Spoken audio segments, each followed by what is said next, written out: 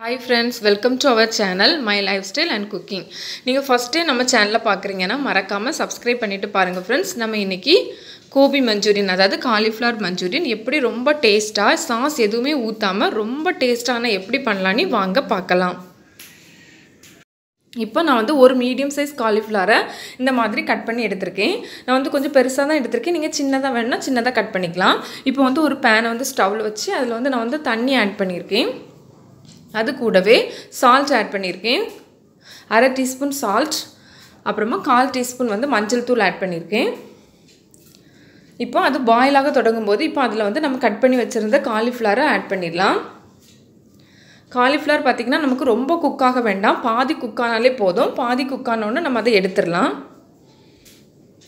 இப்போ நம்ம ஏற்கனவே half cook பண்ணி வச்சிருக்கோம்ல காலிஃப்ளவர் அது வந்து உடனே நம்ம என்ன பண்ணனும் அதுக்கு மேல ஆர்டினரியா நம்ம வீட்ல இருக்கோம்ல தண்ணி அந்த தண்ணி கூல் தண்ணி இல்ல ஆர்டினரியா இருக்க தண்ணி வந்து அதுக்கு மேல போட்டு உடனே அலசிருங்க ஏன்னா வந்து நம்ம சூட்லயே வச்சிட்டு இருந்தோம்னா இன்னும் வெந்துட்டே இருக்கும் அதனால இந்த மாதிரி அலசிக்கோங்க அலசிட்டு நம்ம வந்து ஒரு 10 minutes வந்து தண்ணி எதுவுமே இல்லாம அப்படியே ஆற வச்சுக்கோங்க அந்த டைம்ல நம்ம பொரிக்கும்க்கு தேவையான அளவு மசாலா வந்து prepare பண்ணிரலாம் அதுக்கு வந்து நான் 4 டேபிள்ஸ்பூன் வந்து மைதா மாவு ஆட் பண்ணிருக்கேன் அப்புறமா 1 டேபிள்ஸ்பூன் வந்து அரிசி மாவு 3 டேபிள்ஸ்பூன் வந்து corn flour ஆட் பண்ணிருக்கேன் அப்புறமா நான் இதுக்கு வந்து ஒரு chilli paste ஒன்னு ஆட் பண்றேன் 1 டேபிள்ஸ்பூன் இது எப்படி prepare பண்ணனும்னா இதுக்கு வந்து நான் பிக்சர் ஆட் பண்ணிருக்கேன் பாருங்க இதுக்கு வந்து ஆர்டினரியா நம்ம வீட்ல இருக்கோம்ல ரெட் chilli அதுல உள்ள விதையை மட்டும் எடுத்துட்டு இந்த மாதிரி ஒரு 10 minutes வந்து ஊற வச்சுக்கோங்க பிறகு அந்த தண்ணியோட சேர்த்து நல்லா அரைச்சு அந்த பேஸ்ட் நமக்கு கிடைக்கும் அதுல வந்து நான் 1 டேபிள்ஸ்பூன் வந்து நம்ம ஆட் பண்ணிக்கலாம் ஏன்னா நம்ம வந்து எந்த சாஸ் கலர் எதுவுமே நம்ம ஆட் பண்ணாதனால நம்ம இந்த மாதிரி பண்ணும்போது அதுக்கு ஏற்கவே நல்லா கொஞ்சம் கலர் கிடைச்ச மாதிரி இருக்கும்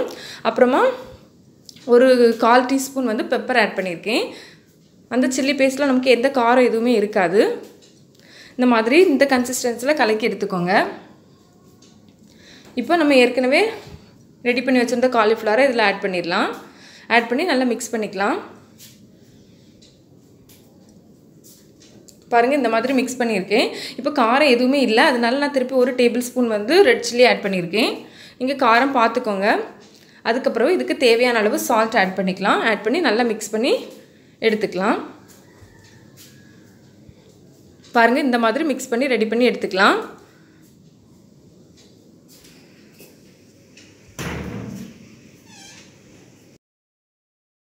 நான் வந்து ஒரு pan வந்து ஸ்டவ்ல வச்சு அதுல பொரிக்கிறதுக்கு தேவையான அளவு எண்ணெய் ஊத்திருக்கேன் எண்ணெய் காஞ்சதுக்கு அப்புறமா நம்ம காலிஃப்ளவரை ஒவ்வொண்ணா போட்டு பொரிச்சு எடுத்துறலாம் இப்போ ஓரளவு பொரிஞ்ச பிறகு நம்ம பாதி போட்டுறலாம் இது வந்து ரொம்ப இப்போ வந்து பொரிய வேண்டாம் ஒரு பாதி பொரிஞ்சாலே போதும் இது வந்து நம்ம 2 நேரம் பொரிச்சு எடுக்க போறோம் அப்படி எடுத்தா நல்ல கிறிஸ்பியா இருக்கும் நம்ம மஞ்சூரியன் அதனால நான் இதுல வந்து பாதி குக் ஆன உடனே நான் இத எடுத்துர்க்கேன் இது மீடியம் ஃப்ளேம்ல வச்சு குக் பண்ணிக்கோங்க இப்போ நான் செகண்ட் பேட்சும் போட்டு இந்த மாதிரி பொரிச்சு எடுத்துர்க்கேன் பாத்தீங்கன்னா இப்போ ரொம்ப கிறிஸ்பியா இல்ல ஆனா நம்ம ரெண்டாவது பண்ணும்போது ரெண்டாவது இந்த மாதிரி பொரிக்கும்போது ரொம்ப கிறிஸ்பியா இருக்கும் இப்போ நான் வந்து திருப்பி வந்து நம்ம வந்து பொரிச்சு எடுத்துறலாம்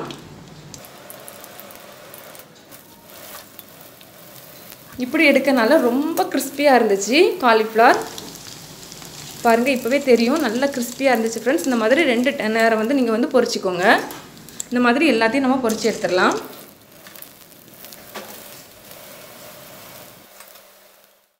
டொமேட்டோ பியூரி செய்யிறதுக்காக வேண்டி நான் வந்து 2 தக்காளி பழத்தை குக்கர்ல 2 விசில் விட்டு எடுத்து தோலியை உரிச்சி எடுத்து வச்சிருக்கேன் மிக்ஸில அரைச்சு இந்த மாதிரி பேஸ்டா ரெடி பண்ணி எடுத்து வச்சுக்கோங்க இப்போ கிரேவி செய்ய ஆரம்பிச்சிரலாம் அதுக்கு வந்து ஒரு pan வந்து ஸ்டவ்ல வச்சிருக்கேன் panல வந்து கரெக்ட்டா 4 டேபிள்ஸ்பூன் வந்து ஆயில் ஆட் பண்ணிருக்கேன் இப்போ வந்து ஃப்ளேம் வந்து மீடியம் ஃப்ளேம்ல வச்சுக்கோங்க இப்போ வந்து ஜிஞ்சரும் garlic வந்து நம்ம ஆட் பண்ணிரலாம் இந்த மாதிரி சின்னதா இப்படி வந்து ஸ்லைसेस மாதிரி கட் பண்ணி வச்சுங்க நீல வாக்குல கட் பண்ணி வச்சுக்கோங்க அதுல வந்து 7 garlicம் ஒரு சின்ன துண்டு ஜிஞ்சரும் எடுத்துர்க்கேன் நல்லா இந்த மாதிரி வதக்கிக்கோங்க பாருங்க फ्रेंड्स இது நல்லா வதங்கினதுக்கு அப்புறமா நான் வந்து பாதி ஆனியனை வந்து இந்த மாதிரி குட்டியா கட் பண்ணி வச்சிருக்கேன் அதை இது கூட ஆட் பண்ணிரலாம் ஆட் பண்ணி நல்லா mix பண்ணி விட்டுக்கோங்க இந்த மாதிரி நல்லா mix ஆனதுக்கு அப்புறமா நம்ம வந்து எடுத்து வச்சிருந்தோம்ல டொமேட்டோ பியூரி அதை வந்து இதல ஆட் பண்ணிரலாம் ஆட் பண்ணி நல்லா mix பண்ணிக்கோங்க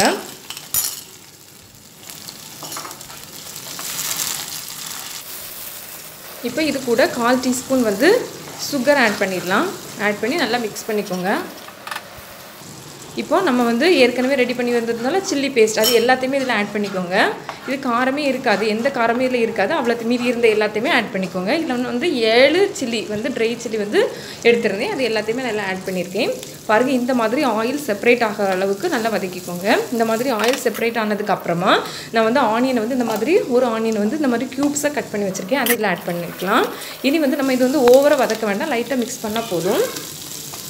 அப்புறமா கேப்சிகம், ஒரு பாதி கேப்சிகத்தை வந்து இந்த மாதிரி க்யூப்ஸாக கட் பண்ணி வச்சுருக்கேன், அதையும் இதில் ஆட் பண்ணிடலாம். இப்போது 1/4 டீஸ்பூன் வந்து பெப்பர் பொடியும் ஆட் பண்ணியிருக்கேன். இப்போது அது நல்லா ஓரளவு மிக்ஸ் ஆனதுக்கப்புறமா 1 டேபிள் ஸ்பூன் வந்து கார்ன்ஃப்ளவரை வந்து ஒரு 1/4 கப் தண்ணியில் நல்லா கரைச்சி வச்சுருக்கேன் ஃப்ரெண்ட்ஸ். அதை வந்து இதில் ஆட் பண்ணிடலாம். இப்படி ஆட் பண்ணனால நமக்கு அந்த கிரேவிக்கு வந்து நல்லா கொஞ்சம் திக் கன்சிஸ்டன்சியில் கிடைக்கும். இப்போ வந்து 1/2 கப் வந்து நம்ம ஏற்கனவே தக்காளி பழத்தை வந்து நம்ம குக்கரில் வேக வச்சு எடுத்தேன்னு சொன்னீங்களா, அப்போ இருந்த தண்ணியை வந்து வேஸ்ட் பண்ணாமல் இந்த டைமில் வந்து ஆட் பண்ணியிருக்கேன். பண்ணி நல்லா மிக்ஸ் பண்ணிக்கோங்க. இப்போது நமக்கு கிரேவிக்கு தேவையான அளவு சால்ட் ஆட் பண்ணிக்கலாம். அப்புறமா உங்களுக்கு எவ்வளோ தண்ணி வந்து எவ்வளோ வேணுமோ அந்த மாதிரி ஆட் பண்ணிக்கோங்க. நான் வந்து கரெக்டாக 1 கப் வந்து தண்ணி ஆட் பண்ணியிருக்கேன். பாருங்கள் ஃப்ரெண்ட்ஸ், ரொம்ப சூப்பராக நம்ம எந்த சாஸ் எதுவுமே ஊற்றலை, ரொம்ப சூப்பராக நம்ம கிரேவி ரெடி ஆகிருக்கு. இப்போ நம்ம ஏற்கனவே ஃப்ரை பண்ணி வச்சுருந்த காலிஃப்ளவரை இதில் போட்டு மிக்ஸ் பண்ணிடலாம் ஃப்ரெண்ட்ஸ்.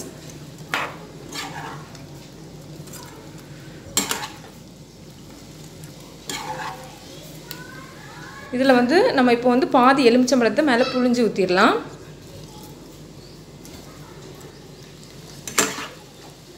பார்த்திங்கன்னா எனக்கு இதில் காரம் ரொம்ப கம்மியாக தான் இருந்துச்சு, எந்த காரமே இல்லை. அதனால நான் வந்து திருப்பி ஒரு டேபிள் ஸ்பூன் வந்து சில்லி பவுடர் வந்து ஆட் பண்ணியிருக்கேன் ஃப்ரெண்ட்ஸ். ஆட் பண்ணி மிக்ஸ் பண்ணியிருக்கேன். அவ்வளோதான் ஃப்ரெண்ட்ஸ். நம்ம கோபி மஞ்சூரியன் ரொம்ப பர்ஃபெக்டாக ரெடி ஆகிருக்கு. சாஸ் எதுவுமே ஆட் பண்ணல, பட் டேஸ்ட் ரொம்ப நல்லா இருந்துச்சு ஃப்ரெண்ட்ஸ். நீங்கள் கண்டிப்பாக செஞ்சு பார்த்துட்டு எப்படி இருக்குன்னு கமெண்ட்ஸ் பண்ணுங்கள், லைக் பண்ணுங்கள், ஷேர் பண்ணுங்கள். மறக்காமல் my life style and cooking சேனலை சப்ஸ்கிரைப் பண்ணுங்கள் ஃப்ரெண்ட்ஸ். தேங்க்ஸ் ஃபார் வாட்சிங். பாய்.